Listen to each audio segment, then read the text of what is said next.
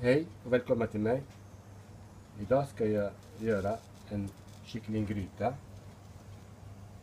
Göra kyckling. Ungefär 5 personer. Det behöver jag. Grön paprika. Röd paprika. Gul kanel. Olivolja. Ingefära. Saffran, timjan, salt, svartpeppar, harissa, koriander, spiskummin, gurkmeja, vitlök, tomatpuré och chili, persilja och inlagda lime och ris. Jag ska koka ris med kardemumma, kanel och spiskummin. Det är vatten till riset. Det här är kastrollen i grytan. Nu börjar vi med grytan.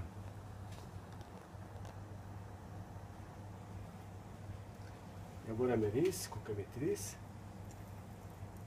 Häller alltid. Det är saffransris. Här är mitt saffran. Ska jag lägga bara lite.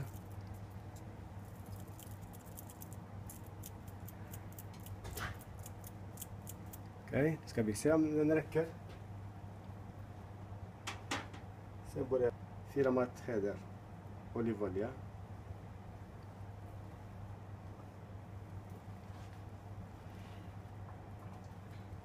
En halv gul.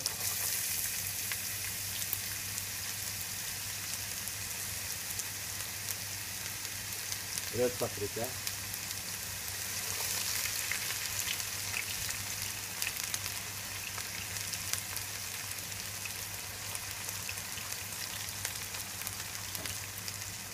Grön paprika.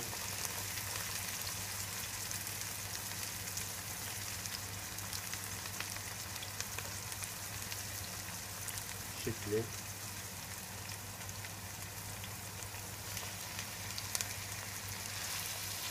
Ja.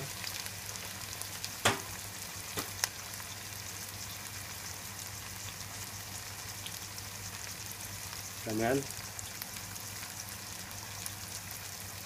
Ingefära mycket här.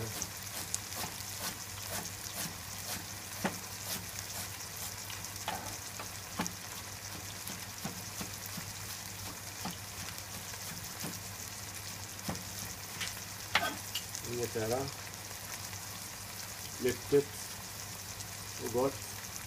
Som krydda. Chili.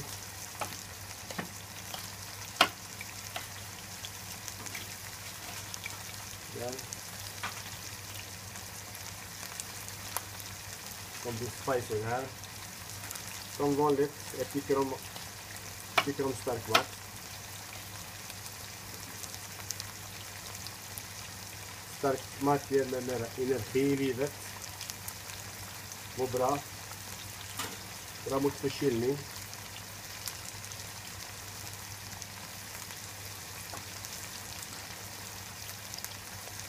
Det ska vara mera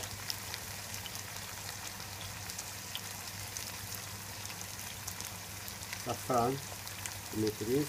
Det där är lagom kanske. Jag rör lite. Det är bra. Min gryta går. Det går bra. Nu ska jag ha 2 matskedar matolja.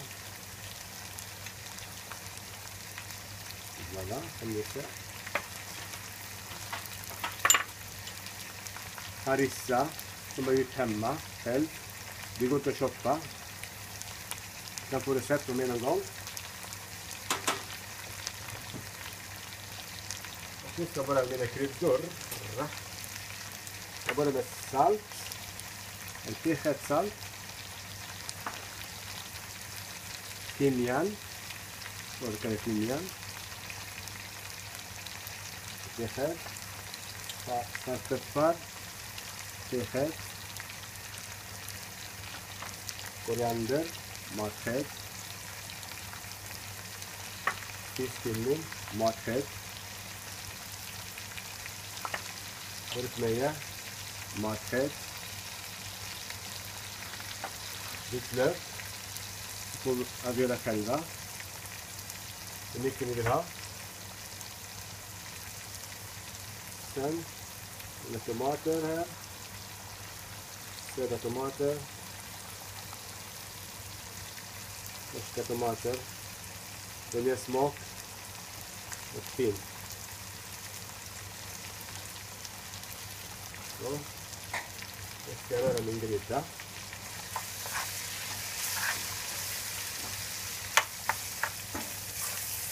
Allt ska stekas ihop här som ni ser.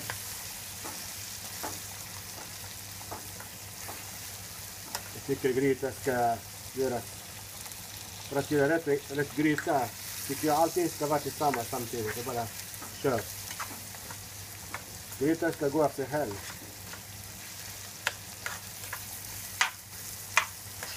Det grytan är kommer bli super gott. Kryddig, stark. Som ni ser själva. Det funkar bra från alla håll här. Riset på gång. Grytan på gång. Det här grytan inte lång tid att göra förresten. Som ni ser själva. Det här grytan tar på mig 15 minuter att göra. 15 minuter bara. Det är en snabb gryta. 15 minuter only. 15 minuter seulement. Nu är det dags på vatten. Lite vatten.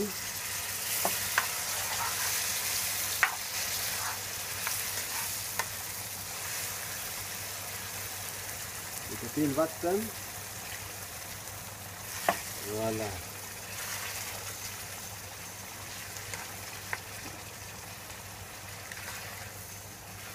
Det börjar dofta här, hörru. Chili. Spansk chili.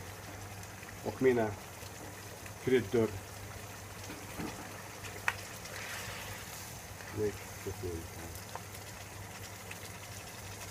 Lite till vatten kanske.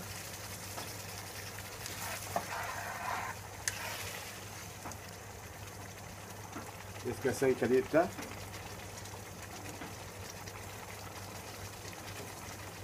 Jag ska lägga lock på och det här grytan ska kokas i 10 minuter.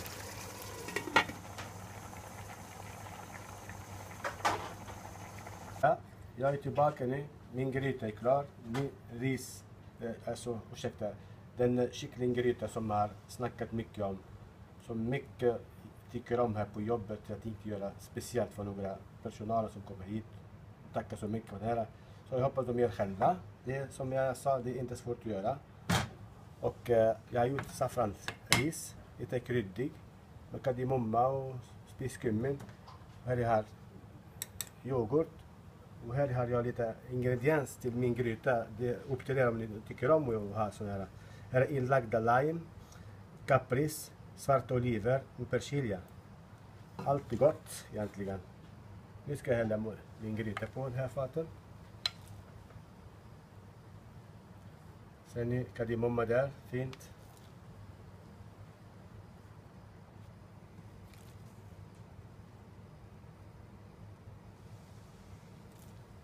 Där. Dags för grytan. Kycklinggryta. Väldigt spicy gott. Kryddig.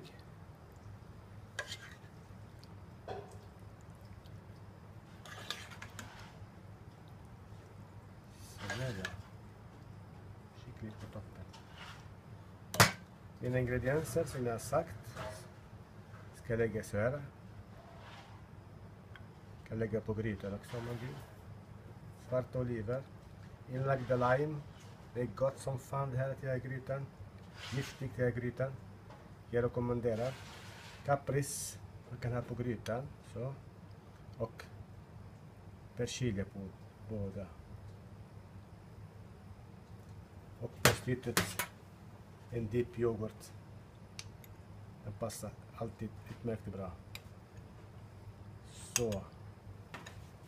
Nu har jag gjort till er min kycklinggryta som jag tycker om jättemycket om den här grytan.